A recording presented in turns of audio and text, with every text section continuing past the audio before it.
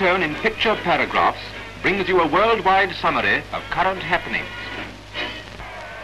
During the Duke of Kent's tour of the depressed areas in the Forest of Dean, His Royal Highness visits Lydbrook in Gloucestershire. Here, employed and unemployed are voluntarily turning an old pit mound in the middle of the village into a recreation ground.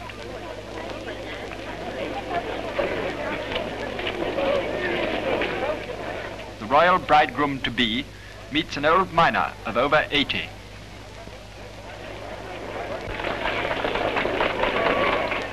One of the Duke's last public duties as a bachelor is the laying of the foundation stone of the wall to be built round the recreation ground. How long it can take? It is long since royalty honoured the foresters with a visit, and the Duke's interest in the local schemes of the National Council of Social Service is deeply appreciated.